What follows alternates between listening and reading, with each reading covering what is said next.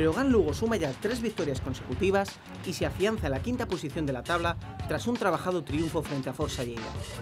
Tuvo que recurrir el equipo lucense a la mejor versión de Guintarras Leonavicius para superar un combativo equipo catalán que se fue por 7 puntos en el primer cuarto.